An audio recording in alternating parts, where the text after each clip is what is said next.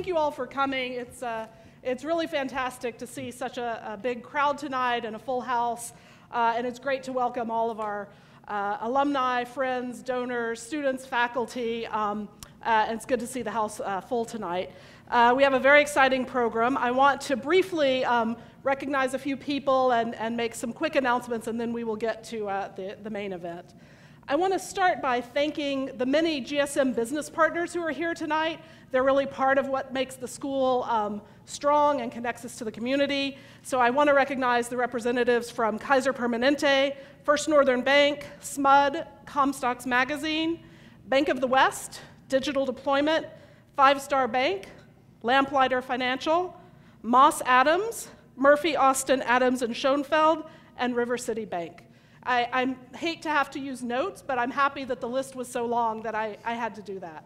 I also want to take a moment and thank Chancellor Katehi for attending tonight and for hosting our guest earlier in the evening, and really welcome all of you. As you know, basketball has had a very big year here at UC Davis, so it's especially exciting tonight to be welcoming our guest. It's really a pleasure to give you a sort of brief introduction to Vivek Ranadivé, the owner and chairman of the Sacramento Kings, and I will let him mainly tell his story. I want to also start out with just mentioning that the School of Management, it's so many of you are friends of the school. We continue to have a strong program. Our full-time MBA program this year celebrated its 20th consecutive year, quite a streak of being ranked among the top 50 programs nationally. Our part-time programs rank in the top 9% of part-time MBA programs. Recently, our new kid on the block, our Masters of Accounting program, we found that the graduates last year of that program ranked #1 in the state on the state CPA exam. Quite an honor for a program that's only 3 years old. Absolutely.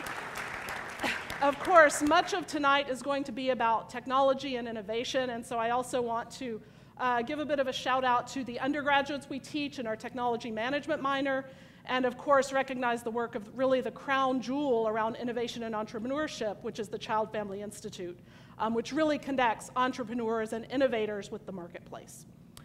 Tonight, though, speaking of entrepreneurship and innovation, we're going to welcome someone who is really a bit of royalty in those areas. Vivek, as you all know him, is associated with the Sacramento Kings, but has a long history of contributions. He's been an entrepreneur, a technology visionary, a best-selling author, a philanthropist, and today has joined the Sacramento community to do some important and really visionary work, both in basketball and in economic development in the region.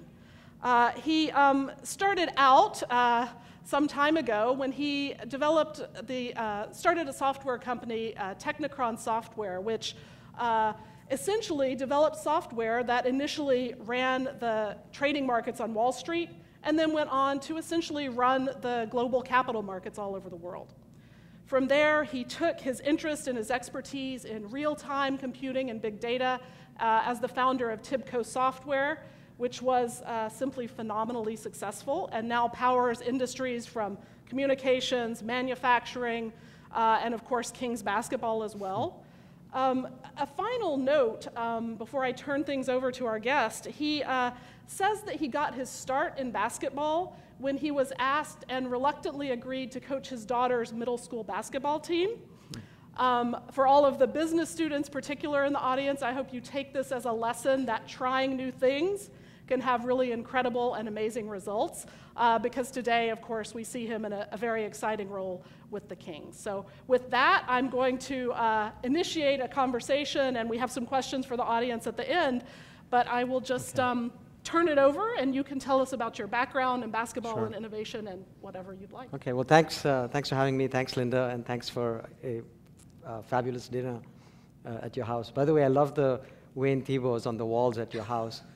And I was trying to see if I could slip one in my car on the way out, but you guys were like watching me closely. So, no, it's a great honor and a great privilege to be here. And you have an incredible university here, and you have amazing leaders. And there's no better time to be a student than today, and there's really no better time to be alive than today. And I think the next 10, 15 years are going to see unprecedented opportunity and change, and you guys are going to be driving that. I just wanted to tell you a little bit about my story, and so I was going to touch on 4 topics, and then we can do questions. I was going to tell you about how I ended up in this country. I was going to tell you about my big idea and how I started my company, how I got involved with basketball, and then just how I see the future.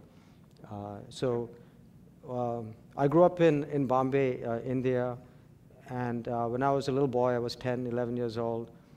It was the middle of the night, and I had my ear plastered to a little transistor radio, and I heard these magical words, one small step for man, one giant leap for mankind. I was listening to the Voice of America, and I was listening to the moon landing. Now, this turned out to be a pivotal moment in my life. I was just a little kid, and I thought to myself, this is unbelievable. Who are these people that were able to take a man, put him in a box, and propel him 250,000 miles to land on a rock flawlessly for the first time? Who are these people? What brilliance, what vision, what creativity, what courage, what perseverance? Who are these people? And I said to myself, I want to be one of them. And that's when I decided I was going to study science and technology, and I wanted to be one of these people and come to America. Now, what's amazing about that story is that back then, the entire NASA space program had less computing capacity than all of us have in our pockets today. It still blows my mind. So that's kind of how I got the notion that I wanted to come to America, and I applied to a school on the East Coast, MIT. They must have made a mistake in the admissions process because they somehow admitted me. And in those days, you couldn't convert rupees into dollars. The rupee wasn't a convertible currency. And so I ended up on the shores of Boston with 1 semester's tuition and basically $50 in my pocket. So that's how my story started. Now, I wanted to share with you the big idea that I had with which I started my company. I studied at MIT, I studied at Harvard, studied electrical engineering and computer science, and I was working in the computer business, and I was mostly a hardware engineer, and I became frustrated with the way that software was done. It seemed like the hardware was always on time, always on budget, and the software just never seemed to get there. So that's when I had my big idea. And the notion was, why not do software like hardware is done? So if you look at a computer, you take the top of your PC, there's a backplane or a bus, and you plug cards into it. Now, the way that software has been done is you build an application A, you analyze it, 70 to 80% of the code then was infrastructure code, and then you build the application. You build another application B, you do the same thing, and then you build a bridge to tie A and B together. You build an application C, you build 2 more bridges. And so you have n applications out there, and you basically have n times n minus 1, n squared, back and forth bridges to make all these applications connect. So the simple notion I had is, just like you have a hardware bus and you plug cards into it, why not have a software bus where through a single interface you could have all of these applications and system communicate in real time, and you convert the n squared problem into the n problem. It saves a lot of money, and it provides a lot of benefit. So that was kind of the big idea that I had. And many, many years ago, I managed to talk my way into the office of a guy called Bob Rubin. And he had just been made in charge of Goldman Sachs. He was the CEO of Goldman Sachs. So he took pity on me, and he gave me my first contract. And he said, Vivek, I want you to apply this idea to my trading floor, because right now it's a mess. And I'd never seen a trading floor before. and I saw these guys in red suspenders with stacks of these monitors, which were essentially TV monitors, on their desk. And the notion was maybe with my idea, I could take this mess and make it a little bit better. So he gave me this contract, and he said, now what I want you to do is I want you to come back tomorrow and share with my partners what you're going to do. So I said, sure. Now, of course, 3-hour time difference, California to New York. And they would have these meetings very early in the morning before the market opened. It would be like at 7 in the morning, which is 4 o'clock our time. And so I show up there, take the elevator to the top of 85 Broad Street, which is where their building was. And they had these very lush private rooms where the top partners would meet every morning for breakfast. So here I am, I'm this young punk out of school. I'm the age of most of you here. And I walk into this little dining room, and there's 5 guys sitting there. And these are the 5 guys who run Wall Street. They're the most powerful guys on Wall Street. And I sit there, and Bob looks at me and says, okay, tell my partners what you're going to do. So I started talking, and then the door opens and this guy walks in, and Bob waves him away. He says, go on. So I start talking again, and then the door opens again, and some guy walks in and he waves him away. And the third time it happens, he tells me, son, you got to stop tapping your feet. So I was so nervous that I kept going like that with my feet. And every time I did that, there was a switch under the carpet, and it would summon the waiter.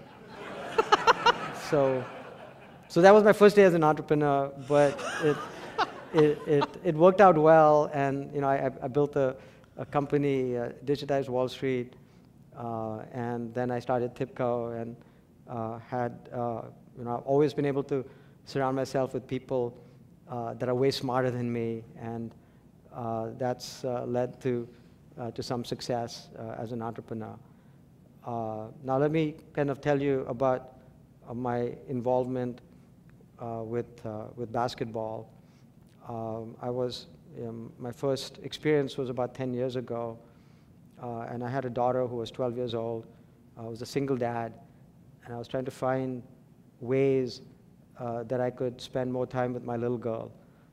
And so I foolishly volunteered to coach her basketball team. Now understand that I had never actually touched a basketball in my life. I grew up in India. We play cricket over there. And so I had no idea what basketball was about. So the first day I show up to be the coach, and there's this huge gym in Redwood City, which is near my house in Atherton, and there's all these different basketball courts. And I look around the room, and there's all these dads who are the other coaches, ex-Division I players, 7 feet tall, and then there's me. And so then I look at the girls, and I find out that I've already been had where they had something called a draft, and they got all the best kids, and they gave me the girls that nobody else wanted. So I'm standing in front of the girls, and I'm on the court, and I'm like, what do I do now? And so the first day, I looked at the girls, and I was just terrified that I was going to make a complete fool of myself in front of my little girl. And as a dad, that's the worst thing you can do. And so I looked and I said, girls, today we're going to run. So for the whole hour, I just made them run up and down the court. And that was kind of my start in basketball. Well, what happened is I went back, and one of the things about me is that I hate to lose. And I said, I can't, I got to figure out a way that I'm not going to lose. And I studied the game, and I'm a bit of a math nerd. And I went back, and I converted the game into a math equation. And I'll be happy to share this equation with anyone. So made the game into an equation, and I actually taught the girls the math equation, and ended up winning every single game and taking the team to the national championship. And so that's how my love for basketball started, and I just fell in love with the game. And for any of you who've read Malcolm Gladwell's books, his latest book, David and Goliath, is based on this story, and the first chapter talks about this story. Now, a few years later, a friend and a neighbor of mine was in the process of buying the Golden State Warriors and was bidding against a guy called Larry Ellison for the team. He has a little company called Oracle. And so Joe asked me to join him in that process. And so I ended up joining Joe, and he was the lead guy on it.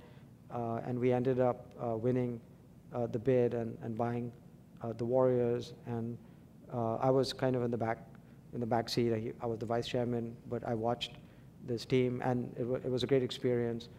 And then a couple of years later, I got a call from the mayor of Sacramento, Kevin Johnson, who's just a very persuasive guy. And he called me up and he said, look, you need to keep the team because this guy, Steve Ballmer, is going to buy the team and move it to Seattle. And I was extremely skeptical. I said, well, why would I do that? I live in the Bay Area. I love the Warriors. And we're just in the process of turning the team around. And he kept hammering at me. And at some point, something in me clicked. I came to California with nothing. So everything I have, I owe to the state of California. And I realized that without a basketball team, the city would be decimated. This goes back thousands of years to Roman times, where cities were built around coliseums. And so something in me clicked, and I said to the mayor, okay, I'm going to help keep the team. And of course, ended up buying the Kings, and here I am. So that's kind of a little bit about my story. I wanted to share some thoughts about the future as I see it, and what I see as the forces that are shaping the future, and what types of opportunities this creates for all of us. I think we're living in an incredibly exciting time, and we're entering a new era. And I call this era Civilization 3.0. Civilization 1.0 was the start of modern civilization. And it was really driven by the agrarian revolution, and people were farmers and shopkeepers and carpenters and painters. It was the age of the artisan. Now with the Industrial Revolution, we saw the ushering in of Civilization 2.0, and it became the age of the corporation, and it was all about corporate efficiency. We're now living in a time when the world's largest seller of books doesn't have any bookstores, and the world's largest seller of music doesn't have any music stores, and the world's largest hotel doesn't have any hotel rooms, and the world's largest taxi company owns no cars, and I can go on. So we're living in a really interesting time, and it's kind of the age of extreme service. And in some ways, it's back to the future, where you have platforms and you have individual contributors, and every business actually ends up looking like a basketball team, where it's a social network on the one hand, and there's perishable inventory on the other, and how do you tie those together? So when you think about it, you say, okay, so what are the forces that are shaping the new century, and what are the forces that we have to harness in order to thrive in this Civilization 3.0? And so I believe there's 5 forces that one has to think about as you think about the future. So the first is the explosion of data. If you look at the amount of data that was created from the beginning of mankind till, say, a year or 2 ago, and you call that X, then in the last year and a half, there's been 10X that data created. Today, there'll be more content put up on YouTube than Hollywood created in its entire history. So the amount of data is just going exponentially up, and that's the first force. The second force is the rise of mobile computing. It took 100 years for there to be 1 billion landline phones. It took 10 years for there to be 1 billion cell phones. And it took just 1 year for there to be 1 billion smart cell phones. There's now more mobile devices on the planet than there are toothbrushes. And it's only a matter of time before billions and billions of people have more computing capability in their pockets than, as I said, NASA had when it put man on the moon. So that's the second force. The third is the emergence of platforms. And these are platforms like YouTube and Facebook and the iPhone App Store, Twitter, where you don't have to be a large corporation to reach large audiences. Any individual now can reach massive audiences by leveraging these platforms. The fourth is the rise of the Asian economies. A few hundred years ago, China and India were about 2/3 of the world economy, and most economists predict that in this century will revert to that situation at some point. And the fifth and final force is what I refer to as math trumping science. So if the 20th century was the science century, the century of science, then I believe that the 21st century will be the century of math. And what I mean by that is that now you don't really have to know the why, you simply have to know the what. So when research scientists were trying to figure out how the AIDS virus mutated, they spent years and years and years and they couldn't figure it out. They then converted it into a math problem, put it into a game called Fold It, and within a week, gamers had found the solution. So you simply have to find the pattern. If A happens and B happens, then there's a high likelihood that C will happen. So what is the pattern? In my own business, I had a customer in Europe, and it was a large retailer. And they were trying to solve the problem of credit card fraud.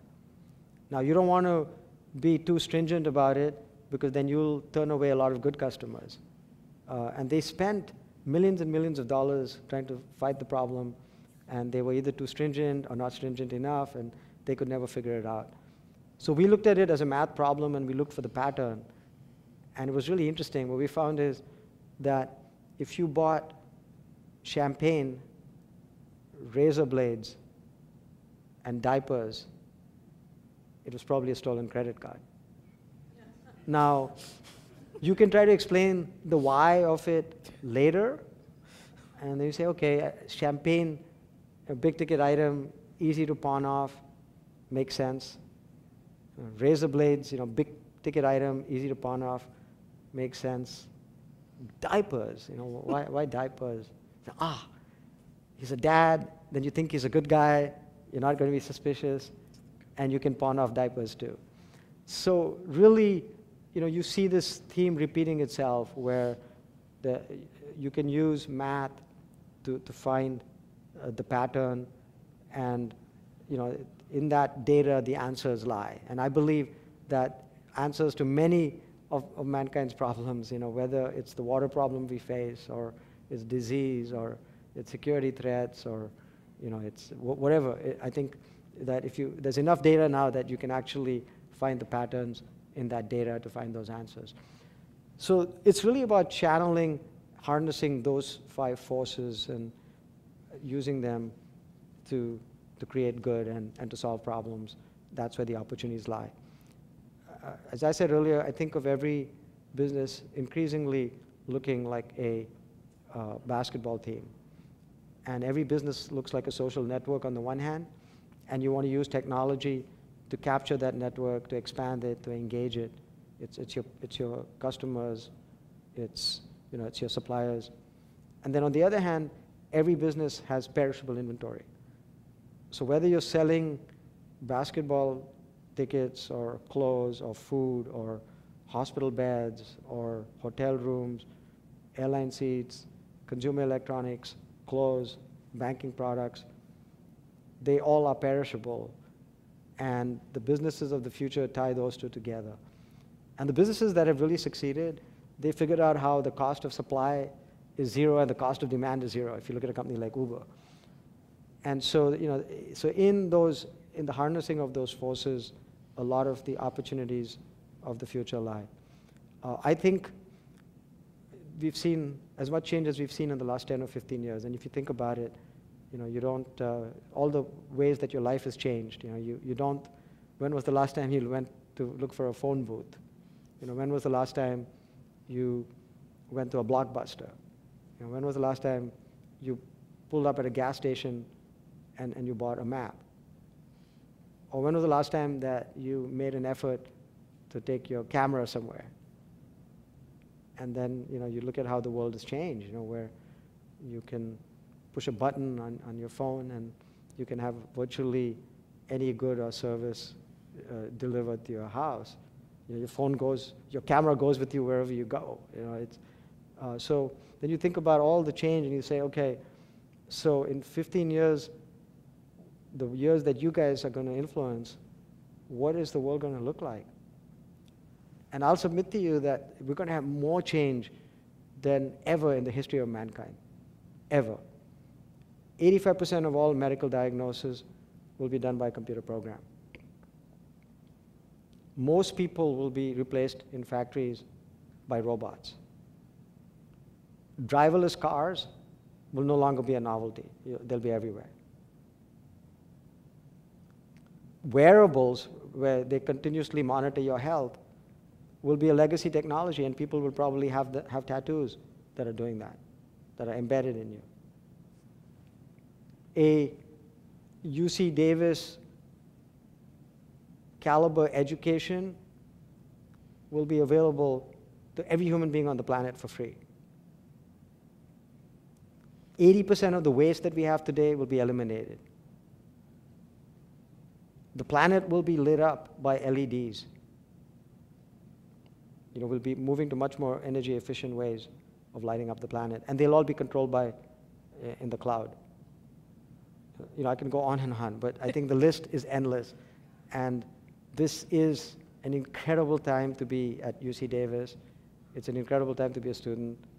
And you guys are lucky to be here. So I'll stop and take questions. There's so many questions that I could ask. I do have questions from the audience, but I'm going to get a few of my own in first. So I'm intrigued. You talk about this rapid period of change, and some of your in one of your earlier books, you talked about the critical importance in thinking about intelligence, of that ability to anticipate and predict events. So how do you sort of think about that, the importance of that in this atmosphere of incredibly fast change? Is it more important, less critical with big data, or what would you say about that? Yeah, so I'm a believer in, and my last book is The 2-Second Advantage, where the premise about that is that a little bit of the right information beforehand is more valuable than all the information in the world 6 months after. Right. And so if you can combine what's happening right now with history, then you're able to anticipate, and you're able to,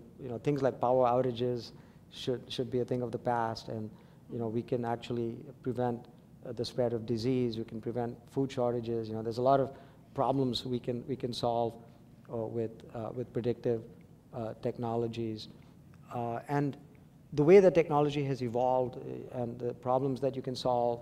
I can tell you, and I went to MIT as an engineer, and I'm sure that your engineering department would say the same thing, that there isn't a serious computer scientist in academia that 15 years ago would have told you that you could have a driverless car.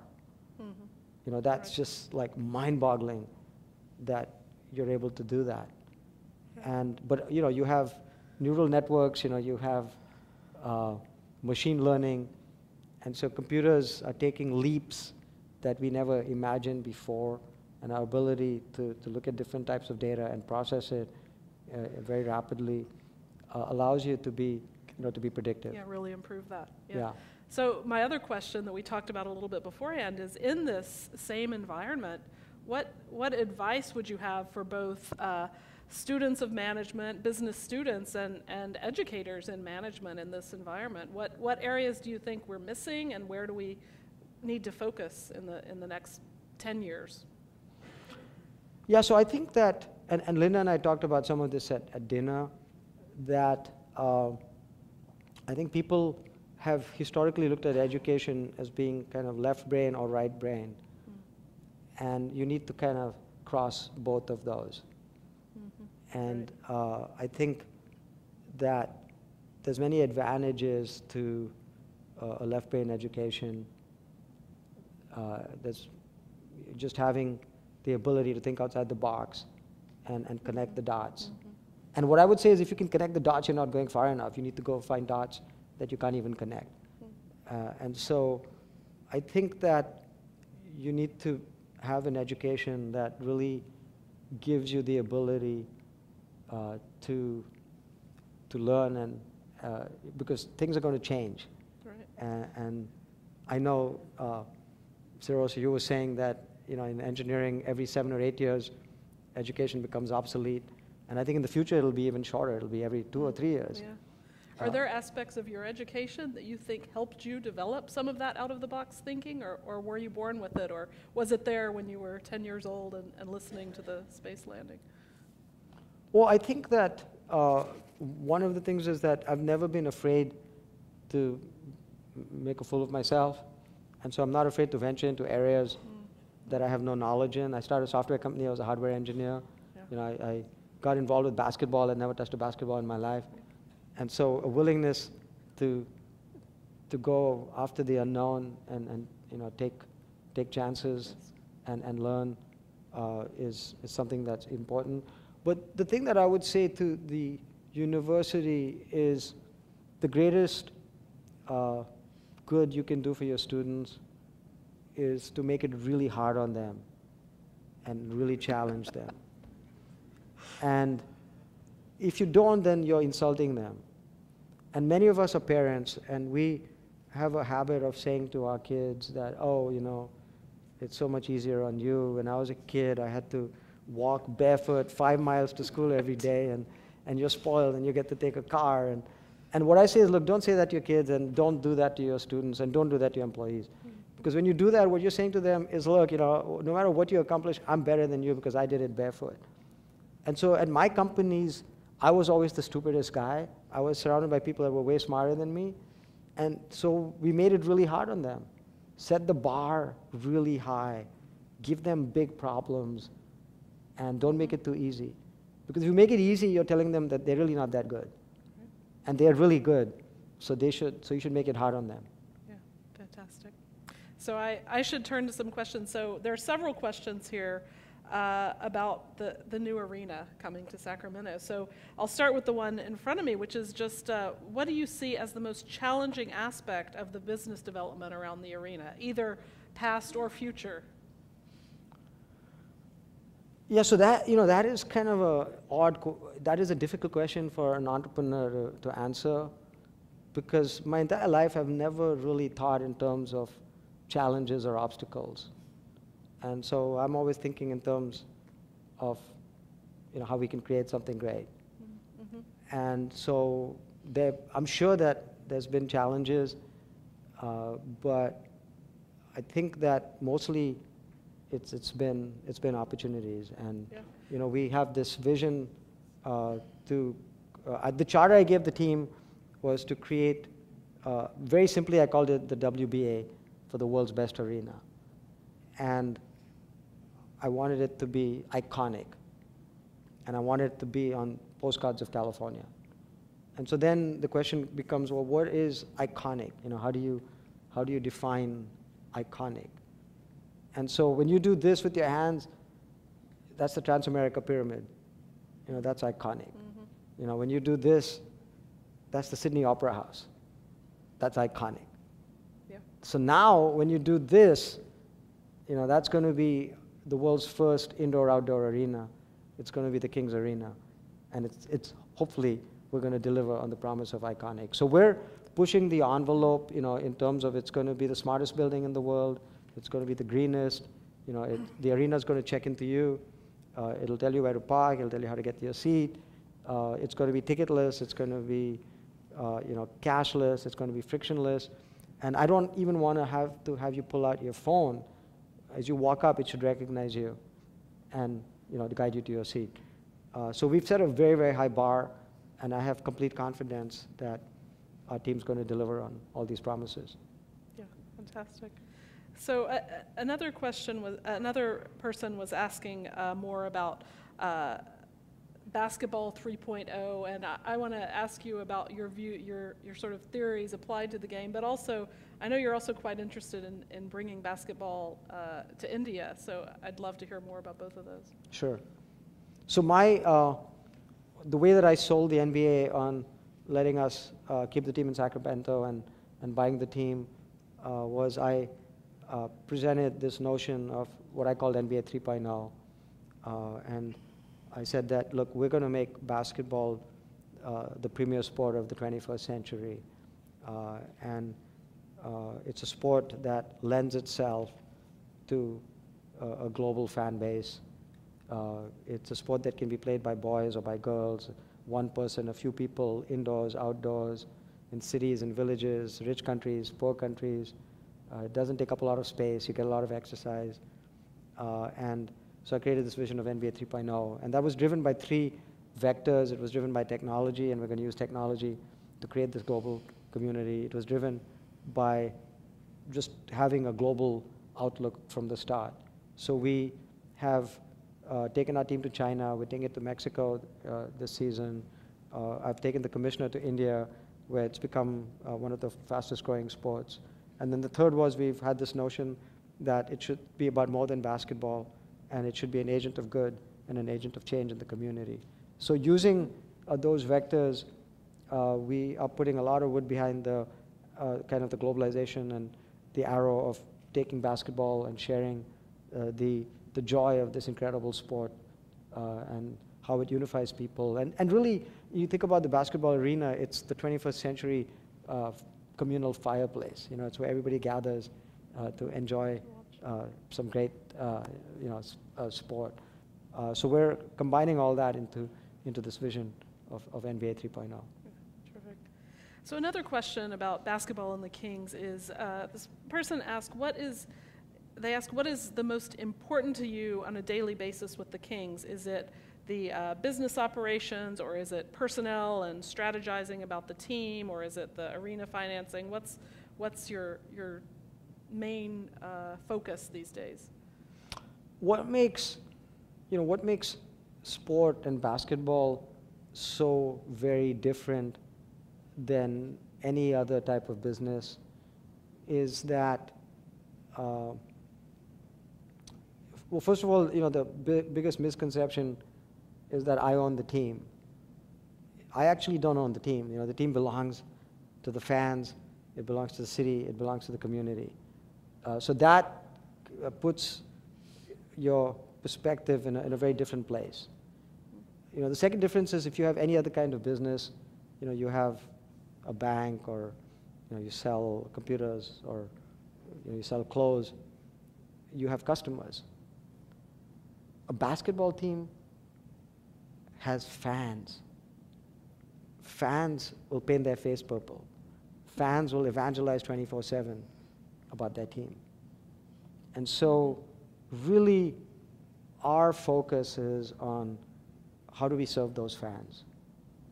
How do we serve them in the arena, outside the arena, during games, when there's no games, when we create the new arena. And so we try to never lose sight that we do have the greatest fans in the world, and how do we give them what they deserve. Yeah, great. So this is a question that, this is one that our career services director would be proud of. This person wants to know, what would be the best way for someone very knowledgeable about the sport to get a position in the basketball operations of an NBA team? Maybe more generally, what impresses you with young people who are looking for a job in your industry or organization?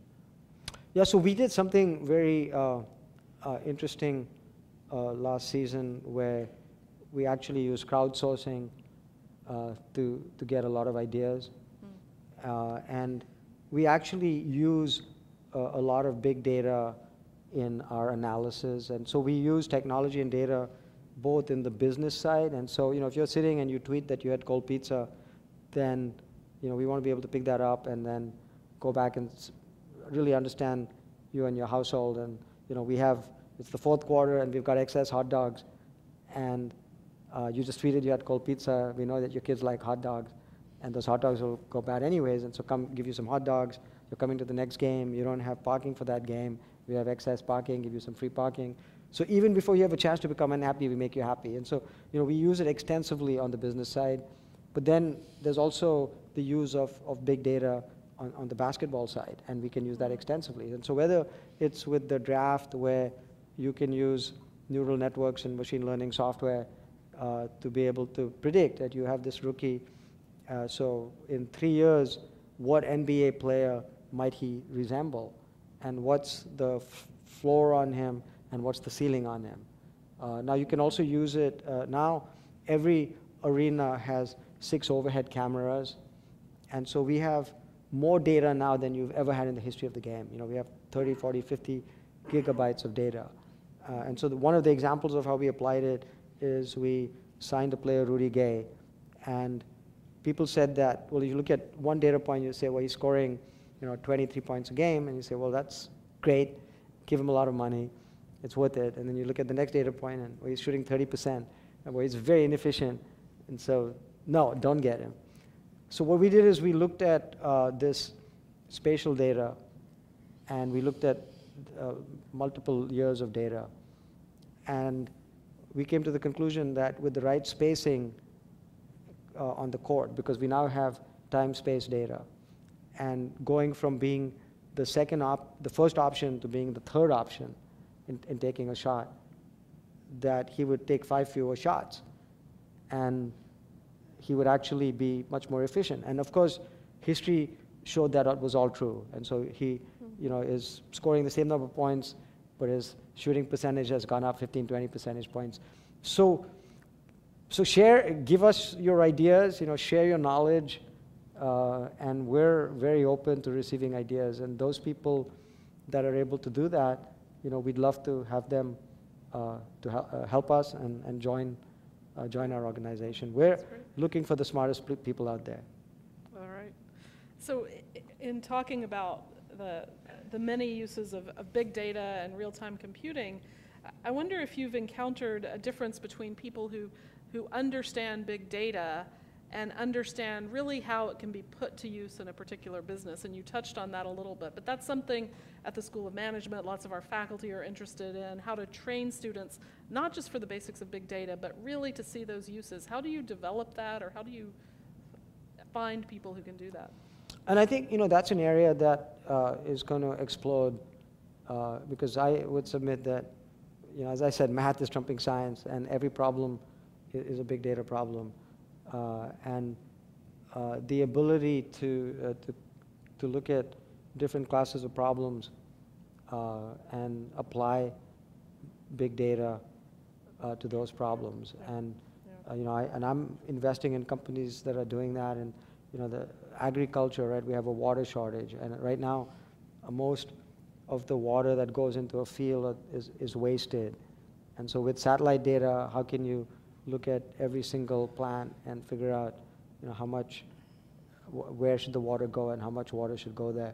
And so we live at a time when, this field is going to simply explode, and we don't have enough people that have that way of thinking. And so that's why I said you need both the left brain and the right brain, and you need, some of the discipline, but you don't really need to be a mathematician in order to be able to understand how to creatively apply it. Right, yeah. So speaking of left and right brain, a question in a different direction. This question is, why should you include art in the stadium project? Yeah, so I, along with kind of the notion of Civilization 3.0, I started challenging people on what is City 3.0, and today at dinner I challenged the chancellor on what is UC 3.0. And And so City 1.0, was kind of a place for people to live, right? That was modern cities. People came together. It was a place for people to live. And with the Industrial Revolution, we had City 2.0, where people started moving out of cities and into suburbs, and cities became a place for people to work. And they were living in the suburbs, and they were gathering in malls. So now, what does City 3.0 look like? And the residents of Civilization 3.0, you guys, tend to be urbanites. And so City 3.0 is, cities are going to be places to live, to work, to play, to watch sports, to enjoy culture, to look at art, to enjoy music. And City 1.0 was around a river. And then City 2.0, is airport access. And City 3.0, it's going to be web access, internet access, information access. So, cities are going to be the places where there's opportunity, and there's art, and there's culture, and there's sports. And so as we were building the arena, we're doing more than building the arena, we're building the area around it. And it's going to be much larger than LA Live. And so we see this as being critical to the vision of City 3.0. And it's going to be the place for ideas and art and culture and sports and the communal gathering place. So in our mind, art was critical to that. Now I will share a little secret with you guys, that there's a piece of art that I've personally been in love with for many years. It's called The Coloring Book by Jeff Koons. And my thought had been, when I was the corner of the Warriors, that I was going to figure out a way to buy a coloring book and put it outside the new arena that the Warriors hope to build. Now, of course, I'm now with the Kings, and so we bought the coloring book, and we did it through me and my partners donating money to it, and it's a Jeff Koons sculpture. It'll be the only public display of Jeff Koons anywhere in the world, and my hope is that this area becomes a destination point for art as well. And you guys are building an incredible new museum here, which I'm very excited about. Yeah. You have some amazing collections of art already. We have the Crocker Museum, and then hopefully, we'll also have our entire downtown be a museum. And so we want to have sculpture and art throughout the mall and throughout the arena. So I believe that it all fits in with our vision of City 3.0. That's great. So we're getting close to the end of our time. I'm wondering if you allow yourself any time to think about what next. You've done so many different things that are all connected, but after the arena and the Kings and the success in Sacramento, do you have any idea for what you might want to do next? What area?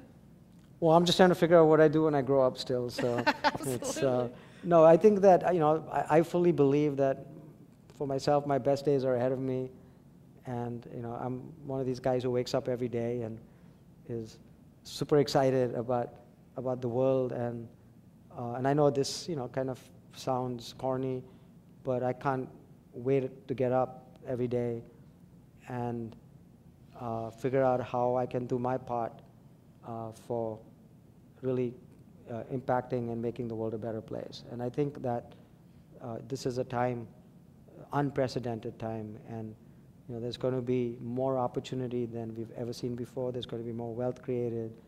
We're going to solve many of mankind's problems, and hopefully I'll be able to play some small part in that. Thank you so much. Thanks. We, this has been a pleasure, and I think we need to wrap up tonight. We do have, as a token of our appreciation, we want you to think often of UC Davis and the Graduate School of Management as your partners. And so we have, I had an unusual request this week. We have here for you a gift basket. Oh, thank you. That includes, first of all, some some products from some of our GSM Wow, that's alums who make some delicious beverages. But also there is a basketball imprinted with the awesome. GSM logo Thank you. and signed by Chancellor Katehi and Well, myself. thank you so much. Thank you. Thank you very Thank you. much. Thanks. And also congratulations on, I was just going to say congratulations on the success of the basketball team. Thank you. I think that's And fantastic. I think we have some So, basketball reps here. Yes, yeah, absolutely. Thank you. Yeah. Thanks, everyone.